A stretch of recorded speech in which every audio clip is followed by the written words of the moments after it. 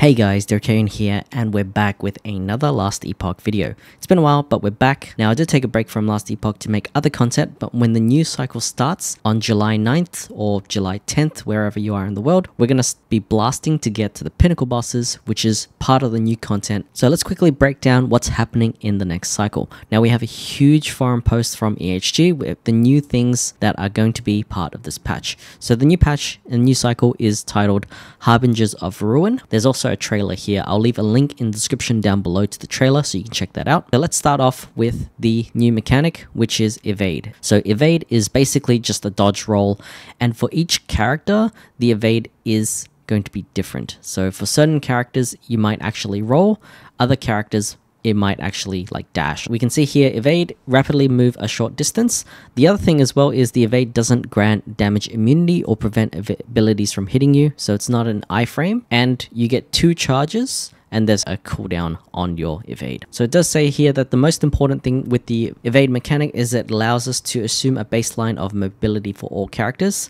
and that means that they can make harder content for the game. And of course, because of the evade mechanic, there's going to be items that pair well with the evade as well. So you can see here we have the Flight of Quetzari, which basically gives you an evade charge. It gives you haste after you use a traversal skill. So this one will be really good for movement because you'll be getting a lot of the evade charges as well as the haste when you evade as well. This also means that certain characters that take a traversal skill will now be extremely mobile because you got the evade, you have the traversal, you also have the haste as well. This will make it so that certain characters are just going to be dashing across the screen and basically just impossible to catch. Next, we have the Nemesis system that will be introduced in the next cycle. So this is the Nemesis system. Essentially, you've got like these items. You can choose to banish, empower, or challenge. And essentially, if you challenge, you'll get all of these items. If you banish, you'll get rid of these items. And if you empower, you'll have a chance to put in an item and increase the stats on that item. So this is probably the one that we're going to be looking at most of the time. The final option will allow you to empower the Nemesis. By selecting empower, the Nemesis will awaken and attack you in its rage. Upon defeat, it will flee instead of dropping its items. You will encounter the same Nemesis again next time, which will have the same items available but giving potentially increased affix tiers, fortune potential, or legendary potential. Empowering a Nemesis can also add new affixes to items, including non-experimental sealed affixes. Empowering is able to upgrade sealed affixes all the way to ranks 6 or 7, which hasn't been possible before. You'll be able to buff your gear, making it so that your sealed affixes can increase its ranks and also have a chance to give items legendary potential as well. You can empower a Nemesis twice, increasing the quality of the rewards as well as the power of the Nemesis holding them. Once an empowered Nemesis has been defeated or banished, the next Nemesis encounter will start over as unempowered with new items. And then we've got this new item which will interact with the Nemesis system. This is the Egg of the Forgotten. Can be replaced with a unique item that lacks both legendary potential and weave as well. Changes into a random unique if dropped or empowered. So if you empower this item, it will change into a random unique. That's pretty cool. Then we have, getting into the Pinnacle Boss system, we have the Harbingers and Forgotten Knights. This will basically allow you to get to the Pinnacle Boss. So we're interacting with the Harbingers. These are enemies that you'll be defeating. You'll need to defeat Harbingers in each of the 10 timelines before being able to access the portal to the most difficult fight in Last Epoch to date. You'll also have a chance to harvest an eye from an Harbinger upon defeating them, which you'll use as currency to access the Pinnacle Boss. So essentially, you'll be fighting the Pinnacle Boss by defeating the Harbingers in the Monolith timeline. After defeating the first Harbinger, you will begin your journey with the Forgotten Knights faction. So you'll become part of a faction. Now, this is different to the Merchant's Guild and Circle of Fortune faction. So you'll just have access to this, so you don't need to join one or the other. You'll just be part of the Forgotten Knights faction, and this will give you buffs to your monoliths. So if you look at the graphic, some of the blessings will buff the amount of corruption you get. It'll buff your blessings, it will buff your items and your glyphs and things like that as well.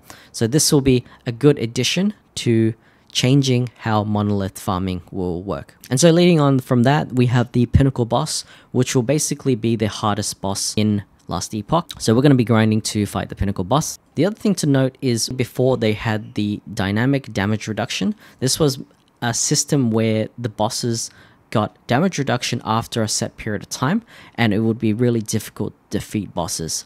So now what they've done is they've made it so that instead of damage reduction, this is like a different version of damage reduction. What they've done is at certain points in time, bosses will gain damage reduction in the form of ward. So they'll gain a lot of ward. This ward will decay, and then once you get to the next pip, that will occur again, and then finally the last pip, they'll have another set of damage reduction. This is to kind of stop you from one-shotting bosses and things. You can obviously do this if your damage is insanely high. It's to make it a little bit more challenging when you defeat bosses. So I think the system is pretty cool. It's definitely better than the damage reduction system they had before. So they've said here, in response to this feedback, we're replacing boss dynamic damage reduction with boss ward system. With this new system, as a boss reaches predetermined breakpoints, it will gain a burst of ward, then decays over time.